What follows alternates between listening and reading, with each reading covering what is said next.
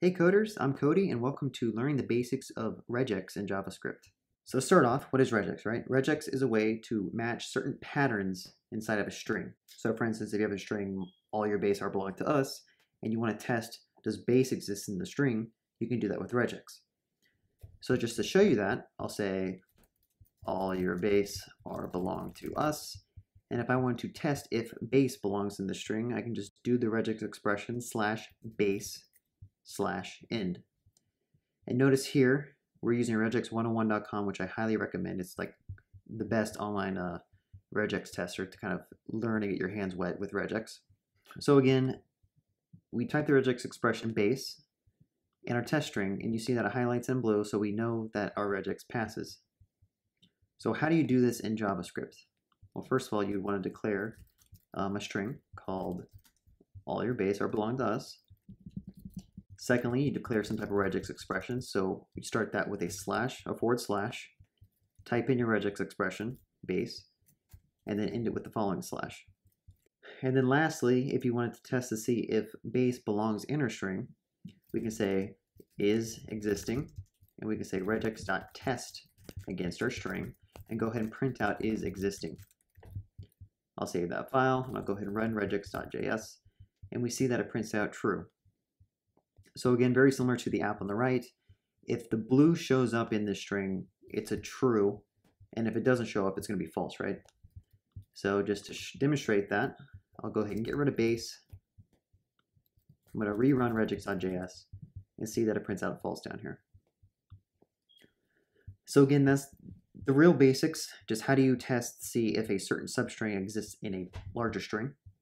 So we show that in regex101.com, and we're also showing it in JavaScript over here.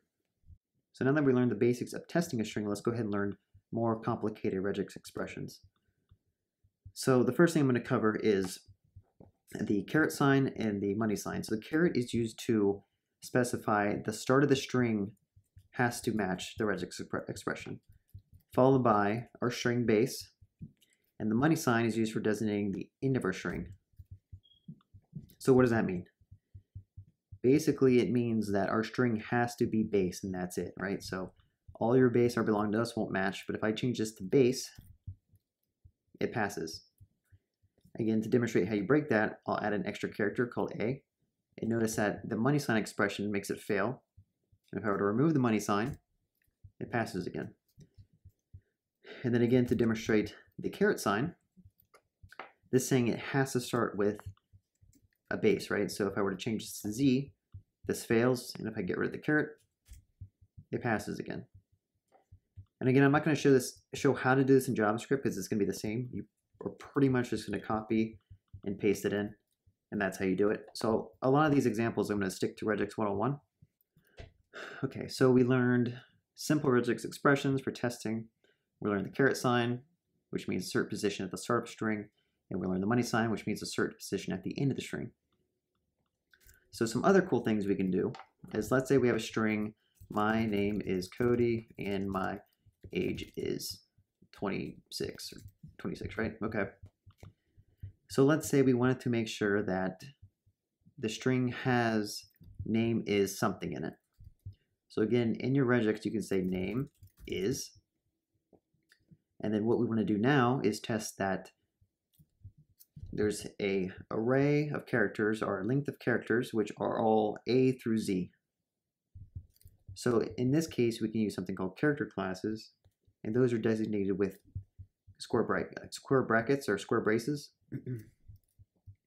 So I can say anything through A through Z lowercase. And notice that this will only match the first C. So with character classes, you need to add some additional options. So it can be one or more, which is the plus sign.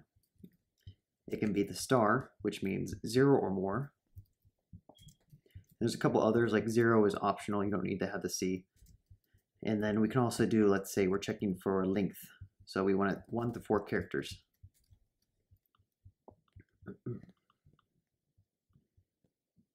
I can kind of go over those later on. So let's just stick with the basics.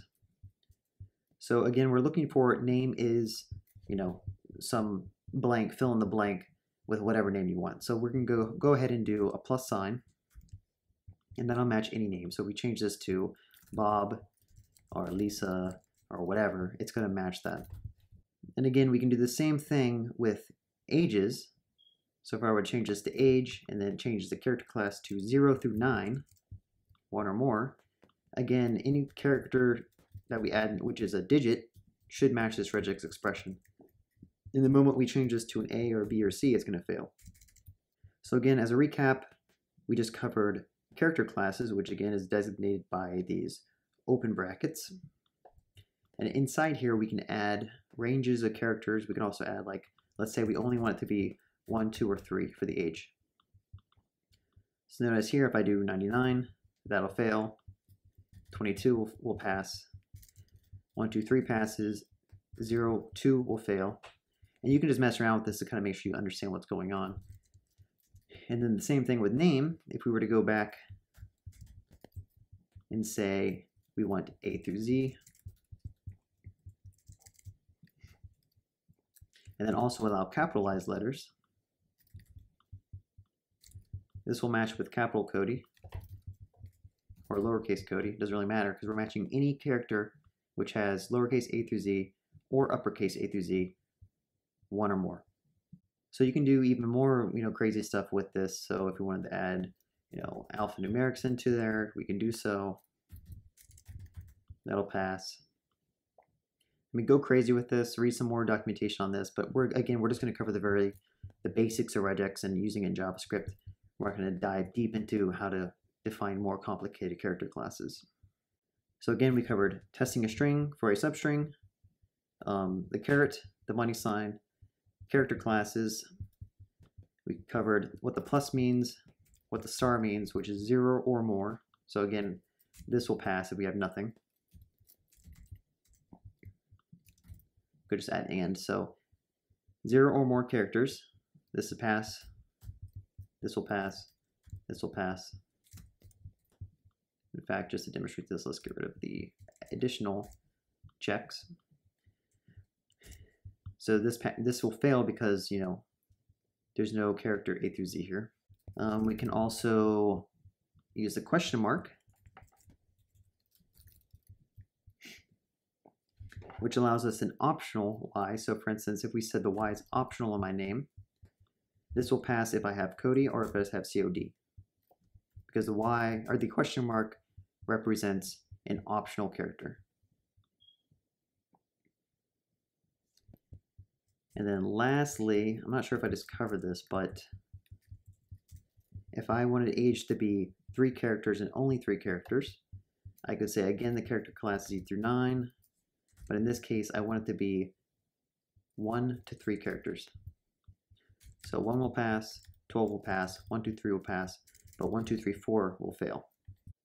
And technically it doesn't fail because you're still getting that regex string, but we'll only match it against these first characters.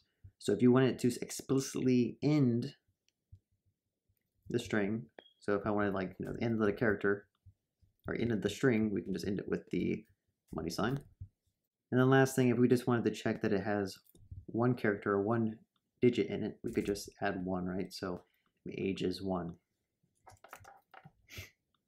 So now that we covered character classes, let's cover a couple of special characters that we can use in regex expressions, which allow us to, instead of having to write the character class 0 through 9, we can instead just do /d. So /d plus means match 1 or more arbitrary strings of digits. /d stands for digits. If I do name I can do /w, which kind of matches just like a name.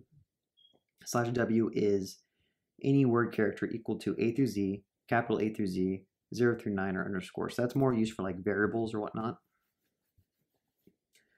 We can test for spaces. So if I wanted to say verify there's a space in here, I can do /s. So if I don't add a space, it fails. I can test for a new line character. So this will fail unless there's a new line here. And you can do /t for tabs. And there's a bunch of other ones, but I'm not going to cover all those. All right, so that's really cool. We can test if a string matches a certain pattern. But sometimes, or most of the times, you actually want to extract that string that you found and use it in your program. So for instance, let's say we have a string that says my name is Cody, but we want to actually use the name and store it in a variable inside of our code. So in that case, we can use something called grouping. So I'll go ahead and surround this character class with A through Z, one or more, with parentheses around it. And what grouping allows you to do is in the code we can say give me match index 1, and we can set that into a variable, print that out, or do whatever we want. So in JavaScript, how do we actually do that?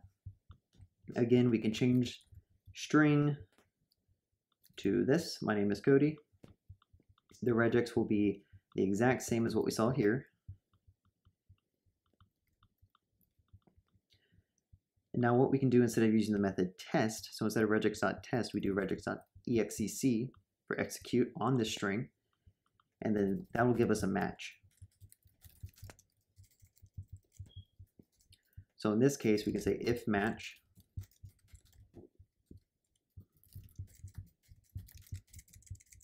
else console.log no match. And then if there's a match, let's say we just want to print out the name that the person provided, we can say console.log name. We say const name is equal to match of index 1. So if I were to run this, we see that it prints out Cody, right? Because that is the group of index 1, which again in regex101.com, we see it's group 1. This is, the whole blue string is group 0. And then let's say, for instance, we change name to something else. So in here we say Zach.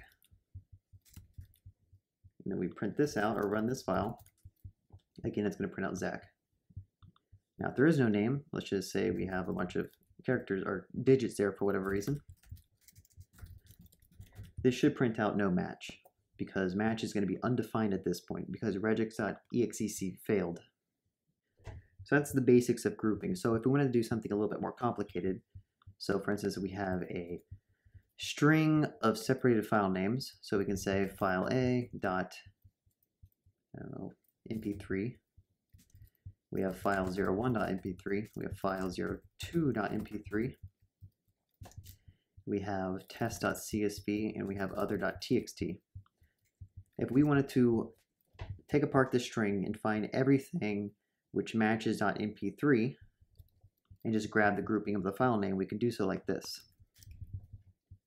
So again, we're testing for .mp3, so /d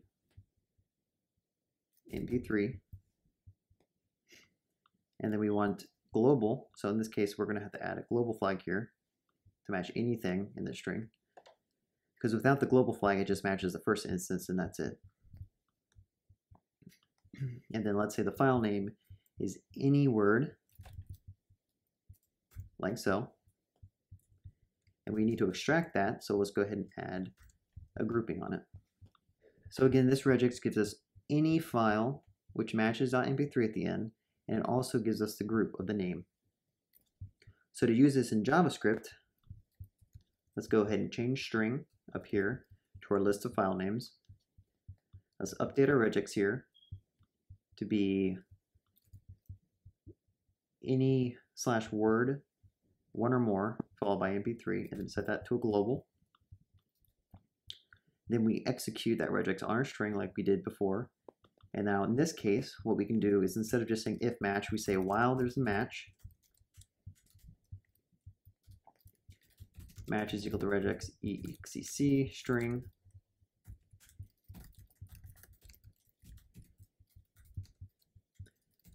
and I can say const file name is equal to match 1.